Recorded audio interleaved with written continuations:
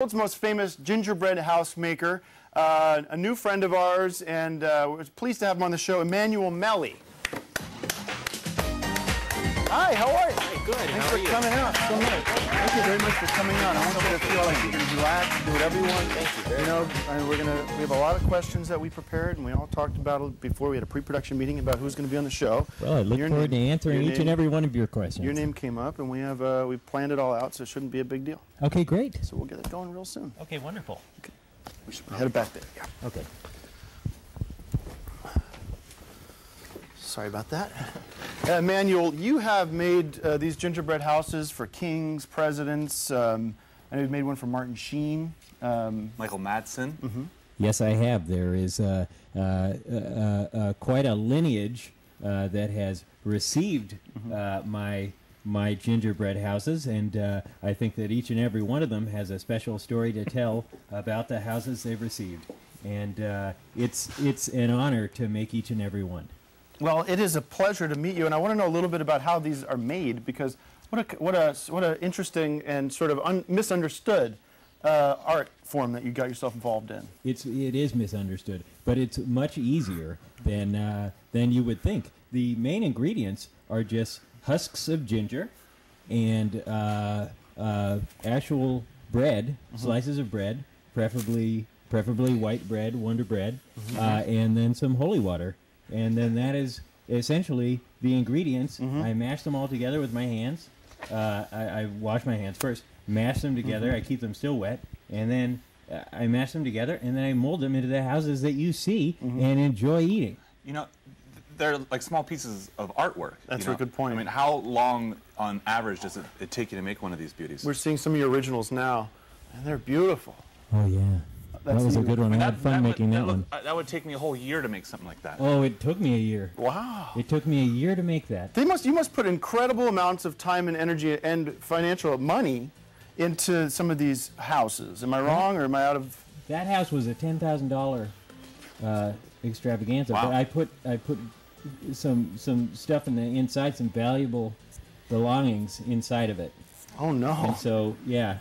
Dear. Now, I've seen, you know, my mom had gingerbread houses, my grandma. What makes an Emmanuel Melly house different than something that you see on the stores every day? Well, Yes. the things that makes a difference is I make them. Okay. The Emmanuel Melly are there. It only has the Emmanuel Melly stamp if I make them. And if somebody else makes a different gingerbread house, that's not a Melly. Some have called That's you not a the Melly. Some have called you the Frank Lloyd Wright of gingerbread houses. Am I out of line saying that? Is that putting you on the spot? I have pushed the art form to a new level. It's really exciting because, yeah, I'm kind of like a Frank Lloyd Wright or a a Neil Armstrong. It's pretty interesting. Not everyone knows this, but Emmanuel is actually in the Guinness Book of World Records for the largest and most elaborate gingerbread house. Yeah, which is quite a feat. Congratulations! I've been blessed in my life to have beautiful women and records and successes, and it's just all grace goes to God, and it's just a wonderful life I've had. That's really good. I just am happy that I get to share what I love with people who Ben, and during the holidays it's special also because it's a time of love. Yeah. Ben, do we have this? I saw a little sneak peek of something back there. You would happen to have the Guinness Book, the largest gingerbread house ever made. Guys, this is a Nite Live exclusive. We have asked and got permission from the Melly estate to bring out the actual one that's in the Guinness Book of World Records. How exciting! Unbelievable! And I'm thrilled here. Here he comes. This is neat. John, you got to be very careful with it. Yeah, very careful. It's not insured. Oh my.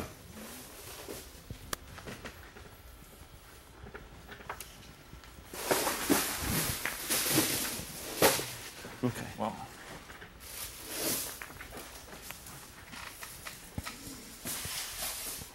There it went. Okay. I'm very sorry about that. Folks at home, very sorry about that. Oh wow. John, it. did you have?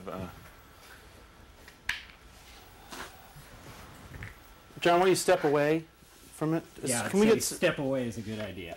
Step away is a really good idea. We just want to apologize here 5 years from of my life that just fell on the floor. Okay. Okay, okay, no. It's not okay. was- it's not it was a- fucking okay, okay? You was- take it your was a- okay and you fucking Alright. stick it in your ass. Okay. Because you hire fucking imbeciles here on your goddamn show. Well, he's And it took away, that's a member of my family! okay. I made that! With these! All right. And ginger! And holy water! This wasn't. And bread! This was an accident. And there are yellow wafers on the top, and I put Triscuits on the side! For the Shut up for a roof. sec. Shut up Okay. for a sec. Oh, you shut up! No, for you a shut up second. for a You second. fuck You you! move it. That was You fuck you! Bring it over. No, you know what? Sit the fuck down. You said Sit down. You're an ass. Don't you come on my show. Fuck you! Oh, you you fucking Put that down! Get the fuck out of here. Get the fuck out of here! You have to Somebody fucking paid me realize. $1 million! Forget that. Get out! We're so sorry we had you on that video. This goddamn accident. John, step the fuck away from it. Step away. Step away. Take your goddamn head All off right, and forget shit all that. over your I don't body! give a shit. Get them the You fuck ruined my out house! here. Somebody walk him fuck outta the. here. Somebody walk him the fuck off my set. Oh yeah, so you'll sorry probably we drop broke me this on the for way you. out! Oh yeah, I'll it's so shatter into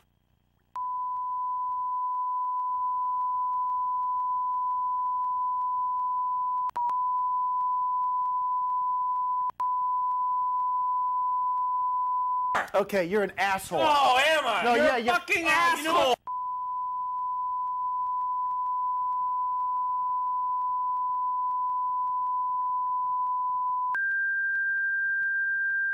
He should have known. you Hey, shut up! Wait a minute, shut up! Get the fuck off my stage! Get the